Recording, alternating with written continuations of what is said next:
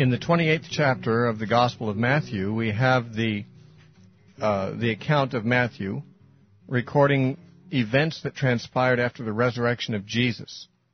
He tells of a few of the appearances of Christ after his resurrection, although the other Gospels include details and actually a larger number of appearances of Christ after his resurrection. But there is one story in this Matthew's account that is unique to his account and is not mentioned by the other Gospel writers. That is that which is found here in verses 11 through 15.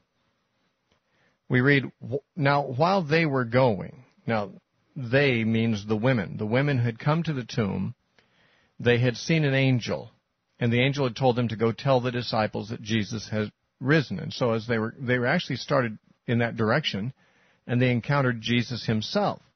And he encouraged them and told them the same thing, "Go and tell my disciples that I've risen and I'll meet them in Galilee." And so that's what the context of this statement in verse 11. "Now while they were going, behold, some of the guards came into the city," that'd be into Jerusalem, "and reported to the chief priests all things that had happened." Well, let's stop for a moment here. What did they report to the chief priests? Did they report that Jesus had risen from the dead? Well, it's not likely that that was part of their report, because we don't have any record that they saw him rise from the dead or ever heard that he had risen from the dead. They may have assumed it. They may have put it together. What did the guards actually see that they could have reported? Well, earlier we read that as they were guarding the tomb, there was a great earthquake, and that would have gotten their attention. And an angel came down from heaven who had a very striking appearance, his face shining like lightning, his clothing as white as snow. This angel came down from heaven, opened the tomb, moved the stone, and sat on the stone looking at him. This so terrified the guards that they fell dead away faint and were unconscious at the time the women came to the tomb and received instructions from the angel what to do. And the women were gone, apparently, by the time the guards came to. Now, when the guards came to, we don't have any record of them doing anything except going into the city, but we can be fairly sure that when they came to and saw the tomb opened, they would have wanted to look inside. Remember, these guys were sentries. They were posted there to guard a body, and they were specifically supposed to guard it against theft. Very important. They were expecting the disciples to come and steal the body, and so the guards were put there to prevent this. And now they wake up from having been unconscious, and they find the tomb opened, and certainly they would have looked in to see whether their charge had been lost, and sure enough it was lost. It was gone. And so they may not have known whether Jesus rose from the dead or not, but they ran into town and reported what they knew, namely the tomb was empty, and they might have reported that there had been an earthquake. They might have even mentioned the angel coming down. It's hard to say.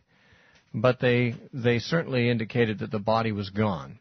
Now, it's interesting, they did not go to the governor. These Roman soldiers were apparently answerable to the governor, but they went to the chief priests. And this is because they knew that the chief priests would have a vested interest in concealing this matter, or at least in putting a spin upon it. And so it says, "When they had assembled with the elders and taken counsel, they gave a large sum of money to the soldiers, saying, 'Tell them, his disciples came at night and stole him away while we slept. And if this comes to the governor's ears, we will appease him and make you secure.'" Now, the chief priest did not want the story getting around as it was reported by the guards, namely that something supernatural had happened and the body of Jesus is no longer available. They would much rather believe that something very natural had happened, that some men had come and taken the body away, although no one could really say honestly that that had happened. No one had witnessed that happen. And yet that was a much better story for the purposes of the Jewish chief priests who had had Jesus crucified. Because if the disciples stole the body, of course that makes the disciples criminals along with Jesus. Whereas if they didn't steal the body, it raises the very strong possibility that Jesus rose from the dead, as he said he would do, and that would give all kinds of headaches to the chief priests for that story to get out. And so they were willing to pay money after they took counsel. The council got together and decided what to do, and they decided to put up some money, to hush money really, to pay these soldiers so they wouldn't tell the truth. And they said, if you just tell people that the disciples stole the body while you slept. Now it's interesting that the chief priest said, if news of this comes to the governor's ears, that'd be Pilate's ears, then we'll cover for you. We'll secure you in this. Which probably means they'd buy off the governor too. You see, the Roman governor would be under obligation to arrest these soldiers and probably have them executed if he learned that they had fallen asleep at their post. Now, in fact, they had not. They never did fall asleep at their post. All this happened while they were awake. But that doesn't make a very good story. If they had been awake and the disciples came to steal the body, then the soldiers would have fought them and would have either killed the disciples, or the disciples would have killed the soldiers. In any case, there would have been signs of a struggle and some wounded or dead bodies around, and there was no such evidence, so they couldn't claim that. If the disciples stole the body, it had to be without a struggle, because no evidence of a struggle could be produced. And if they were going to steal it without a struggle, it would have to be as the guards slept, because nothing else could have prevented the guards from defending their watch. Now, here's the problem. Guards are not allowed to sleep. Sentries are supposed to stay awake. It's punishable by death for a sentry to fall asleep when he's supposed to be watching something. This has been true in even much more modern times, in times of warfare, but it was true in Roman times.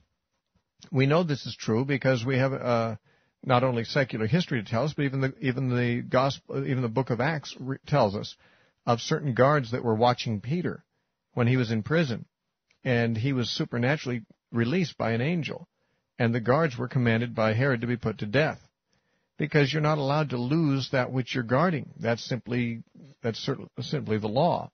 So these soldiers, if they fell asleep and lost their charge, they could be put to death. So for them to circulate this story that they slept and the disciples stole the body would be to circulate a story which would be against them. If the governor heard about it, it could result in their arrest and execution. So the Sanhedrin said, well, we'll sweeten the deal. We'll give you some incentive to tell this story. We'll give you a chunk of money here. And if the governor hears about it and you start to get in trouble, we'll pay him off too. And so the soldiers went out apparently and told that story. It says, so they took the money and they did as they were instructed. And it says the saying is commonly reported among the Jews until this day. Until this day would mean, of course, in Matthew's day when he was writing this, which was probably about 40 years later. But Matthew could have written that even in our time and said this story continues until this day. Because it is the story that continues till this day in many cases, that the disciples stole the body. In fact, it is the only credible story, if indeed it is credible at all, that stands as any kind of an alternative to the true story of the resurrection. When you think about it, the story of the resurrection is very much assisted by the fact that there was an empty tomb. And that there was an empty tomb can hardly be denied historically. The death of Jesus is a known historical fact, not only from the Gospels, but from other contemporary records. Josephus, the Jewish historian, records the death of Jesus as a separate and non-Christian historian. So does Tacitus, a Roman historian of the period. He was not a Christian either. There are reports of the death of Jesus, in other words, from contemporary history other than the Gospels. So that Jesus lived and died and was crucified in the manner that he was is not disputable. It is supported by historical documents of the first order of reliability. However, that he rose from the dead is only confirmed in the Gospels. But the fact that the disciples reported Jesus risen from the dead a few days after he had been buried, and that report was not a welcome story, that is, the leaders of the Jews did not like that report, and they would love to have disproved it, indicates that the tomb of Jesus was empty when the story began to be circulated. Otherwise, those who wished to discredit the story could simply have gone to the tomb, exhumed the body, and presented the rotting body of Jesus and said, listen, these guys are saying Jesus rose from the dead. Here he is right here. We went to the tomb. Here's the body. Let's hear no more of this nonsense. And indeed, we would have heard no more of that nonsense if that had been done. The fact that this never was done suggests that the body was not available for viewing. That is to say, the tomb where he was buried did not contain the body. The enemies of the Christianity were never able to find the body of Jesus, even though they no doubt went to the tomb to look for it. That's where I'd look for it if I were them. And yet their inability to produce the body argues eloquently for the fact that the tomb was empty. Now, how did the tomb get empty? There's only two possibilities that make sense. One is that which is recorded in the Gospels, namely that Jesus rose from the dead, and he presumably walked out of the tomb, and that's why the tomb was empty. He left under his own power. The other possibility is that Jesus did not rise from the dead, and his body was removed from the tomb by someone else. But there's not very many people who would have any motivation for moving the body. The Romans would have no motivation for doing so, nor would the Jews. And if they did have some reason for doing so, they would have no reason to keep it concealed. In fact, they'd have great incentive to reveal where they had moved the body to so that they could silence the testimony of those who said that Jesus rose from the dead. The only people that might conceivably have a motive for stealing the body and keeping it hidden would be those who wanted to support a notion that Jesus had rose from the dead, though he really hadn't. Those who would want to purport that would be, no doubt, the disciples, because they were the ones who were soon afterward preaching that Jesus rose from the dead. In other words, a sensible person would say, if the body was stolen by anybody, the disciples seem to be the only people who could have had a motive. But then, once we say that, we might question, but did they have a motive? Did the disciples have something to motivate them to steal the body, even though there were guards there guarding it? They would take their own life into their hands to steal the body in order to argue that it had risen from the dead. Let me ask you this. Why would they do so? We might say by retrospect, well, they became very famous men. They are the apostles. They wrote the Bible. They are remembered fondly by all the Christians in all history. But hold on a minute. They had no way of knowing that Christianity would become so influential. They had no way of knowing that they would become famous. The only thing they could have anticipated would be martyrdom. Because if they were preaching that Jesus rose from the dead in the same town that he had been crucified in, there would be every reason to expect themselves to get crucified too as his associates. He was, after all, condemned as a criminal, and those who were associated with him were in danger of being arrested on the same charges. And yet, they did claim that he rose from the dead. They did not make any money on this claim, by the way. The disciples were not rich men, they were poor men. And they did not make themselves rich on this testimony. There is nothing really that we can find that would provide incentive for them to leave the vocations they knew, fishing, tax collecting, those kinds of things, and go into the business of starting a religion, something that, naturally speaking, they were not very eminently qualified to do. These men were not eloquent. They were not Bible scholars. In fact, one might argue, how did they? We might ask, how did they so successfully lead the Christian movement at the beginning? Some of them, they certainly were not men with great religious training. How did they become so influential? Well, the book of Acts actually tells us the answer to that. It was that Jesus worked through them, working miracles to get the attention of the public. And it was as he worked miracles among them that they convinced the world that Jesus had risen from the dead and that he was still active among them. But without those miracles, they could hardly have been expected to succeed, and they couldn't have anticipated those miracles in advance. There's no reason to believe that these men would have wanted to steal a body, pretend that it had raised from the dead, and set up a religious system that would be almost impossible to anticipate success from. How could they hope to convince people that a man had risen from the dead and that he was the Messiah?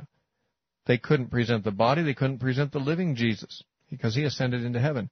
Why would they even purport to have such a story if it wasn't true? It doesn't resemble the story of anything else that Judaism anticipated in the Messiah. And for reasons like this, we can argue the disciples had no motivation. They had nothing to gain. All they gained was persecution, eventually martyrdom, for being the leaders of the Christian movement. There's really nothing there to motivate or give incentive for them to lie about this. The second question we have is, if they were motivated to steal the body, could they have pulled it off?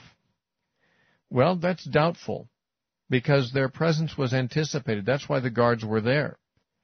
The Jews anticipated the disciples might try to come and steal the body, and so they put a guard there. We don't know how large the group of guards was, but it was large enough to anticipate 12 apostles coming. And so the guards were trained soldiers. They're called soldiers throughout this thing. The disciples were not trained soldiers. They were fishermen and peasants and other things like that. The likelihood is not great that the disciples could have overpowered the guards that were there anticipating them and ready for them and armed for them. So I don't believe the disciples, A, had a motive to do it. Secondly, I don't believe they had the ability to do it. And there's a third thing. If they had the motive, and if they had the ability, and if they could have overpowered the guards, how could they have concealed the fact that they had done so? In other words, let's give the skeptics this, that the disciples overpowered the guards and took the body. Would this not result in some dead guards, or at least some wounded ones? The guards would not give up their charge without a struggle. That's what they were there for, to fight for the protection of that corpse. They would have fought and either won or lost. If they lost, they'd be dead, or at least badly wounded. And yet there was never any evidence presented that the guards had had a struggle. No wounded guards, no dead guards. You see, even if the disciples could overpower the guards and had a motive to do so, they could not have concealed afterwards the fact that that's what had happened, because the wounds or the corpses of the guards themselves would bear witness to what had happened. But no such evidence was ever even suggested. Instead, the evidence was given that while the guards slept, the disciples took the body. Now, why would that story be given? Well, simply because there was no evidence of a struggle. If the guards had not been asleep and the disciples showed up, there would have been a struggle. But if the guards slept through the whole thing, then there would be no need for a struggle, and the disciples might well have stolen the body. The question is, could the disciples have found the guards asleep? And all the guards would have slept through that noisy business of breaking the stone loose and rolling it and getting the body out? There would be a lot of puffing and panting and groaning and scraping and hammering and chiseling and so forth going on. I mean, I do not believe that Roman guards typically would fall asleep at their post at all. And if they did, they wouldn't all fall asleep at the same time. And if they did all fall asleep at the same time, they would not remain asleep during that whole noisy affair. No, it just does not make any sense. To say that the disciples stole the body either by overpowering the guards or while the guards slept, neither story really makes any sense. And what does make sense is the story that we're told by the witnesses, and that is that Jesus rose from the dead. Now, let me just anticipate that some listeners may be saying, Steve, that doesn't make sense. It makes much more sense. No matter how improbable it is, it makes much more sense to say that someone stole the body than to say that a body rose from the dead, because bodies simply don't rise from the dead. Well, that's not true at all. First of all, there are many modern cases documented of people who were clinically dead and came back to life. So the whole idea of somebody being really dead and then really coming back to life is not really that unheard of. Secondly, during Jesus' ministry, he had himself raised some people from the dead. And so both medically in modern times and biblically, in Old and New Testament times, there were people raised from the dead. The idea that a man might come back from the dead is simply not inconceivable.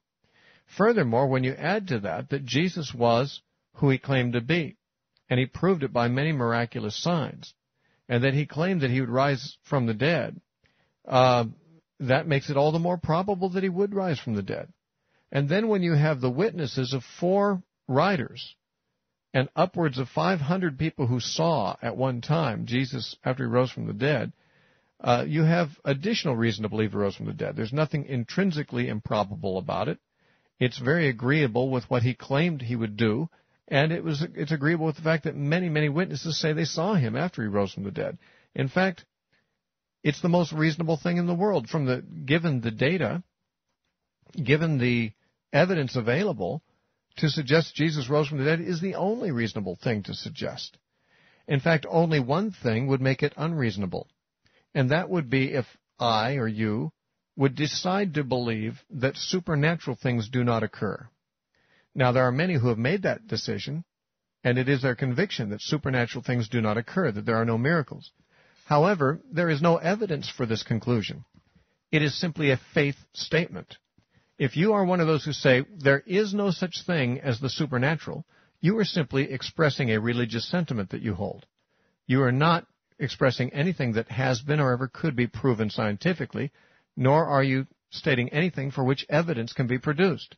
You are simply making a statement of your faith.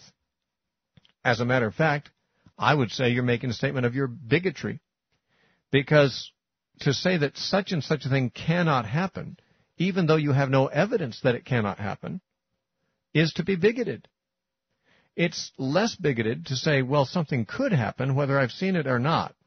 It may be that I'm not aware of any case of a miracle occurring, or I've never observed a miracle, but I cannot say that there has never been a miracle, or that could not ever be a miracle.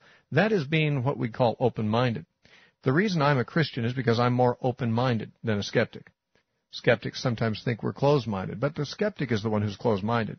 He rules out the possibility of miracles right from the start, and then tries to find explanations for the apparently miraculous. A more open-minded person says, well, I don't think miracles occur every day. I don't see them very often. But in fact, I may have never seen one. But that doesn't mean that they can't occur. Who am I to suggest that everything I've seen exhausts the possibilities? There are more things in heaven and earth, Horatio, than are dreamed of in your philosophy, as Shakespeare said. And I think that it is the closed-minded bigot that decides in advance that there are no miracles. And only that person finds it unreasonable to believe that Jesus rose from the dead. Because if we allow that some miracles could occur, there's no miracle more likely to occur or more likely to have occurred based on the witnesses than the resurrection of Jesus from the dead. And only an a priori prejudice against the supernatural, a bigoted one at that, could make this an unreasonable suggestion. We have many witnesses. On less witness than this, a man could be put to death in a court of law. But we know that Jesus is risen from the dead because we have great witnesses and because we can know him ourselves today.